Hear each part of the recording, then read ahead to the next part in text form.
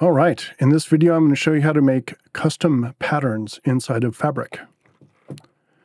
So this is the repo for Fabric. I'm not going to talk about it fully because I have a video that does an introduction right up there.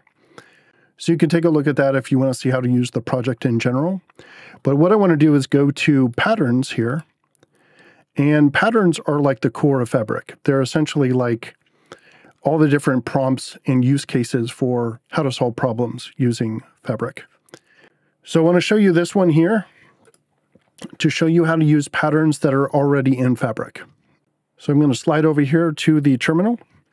And if I want to do a pattern by itself right now, we would just do like, and I'm going to say, what's the tallest tree in the world? And this should come back and say that it's Hyperion. It's in California. So that's basically showing like how to use an existing one. But a lot of people ask, okay, cool, I see all of these here, right? I see all of these patterns that are online, but what about custom patterns? Okay, so we're in the terminal here, and we're just in a random directory. So the important thing to know is that your Fabric patterns that run actually come off the local system, right?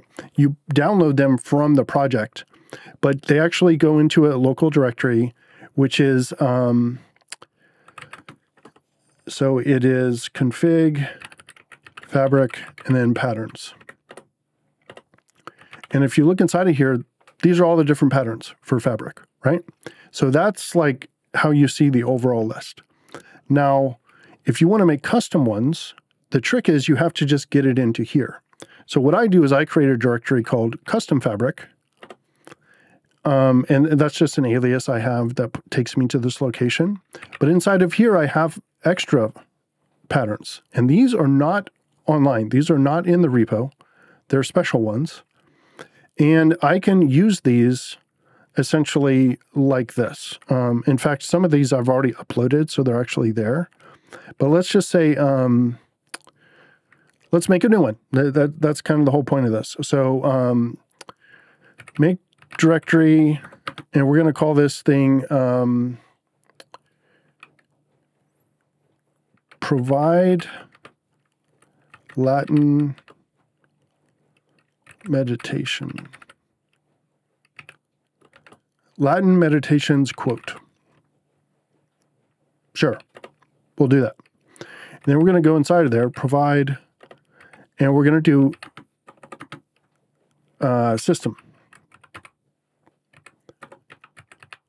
Okay, and inside of here, we're going to say identity. You are an expert in Stoic philosophy and Latin. You provide entries from Marcus Aurelius's published translated form, meditations and other Stoic texts of written us meditations in both Latin and English. Okay, so steps: take the input from the user, take the input and output one of the entries in meditations in both Latin and English. Good. And we're going to say output only in Markdown. Oh, no, to have these here. Okay, output only Markdown. All right, that's pretty basic. All right. So we are going, that is already there. Okay, so this is the crucial step that you have to do. You've got to CD out of there, and then you want to do, I have actually an alias for this. Watch this. It goes, which up.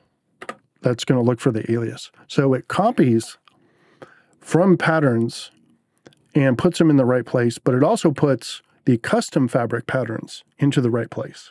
So if you see that there, it might be in the way. So copy the entire directory. It's right here. The entire directory of custom Fabric patterns into the actual Fabric patterns. And that means I'm actually going to run that alias, which you could just manually copy them. But now they're in that directory. See, if I go to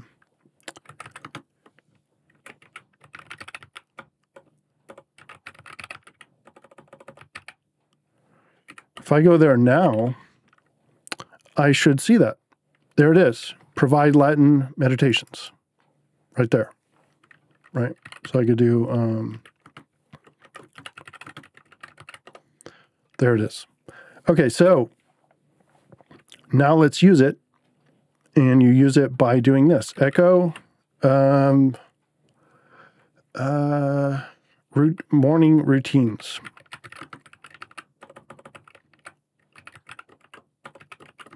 Let's try that. Fabric minus SP, streaming, and then the pattern name, provide Latin meditations.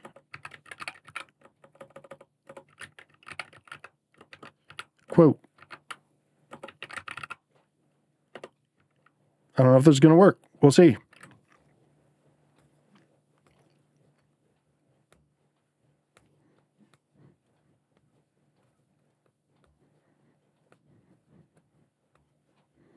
That's a lot of Latin.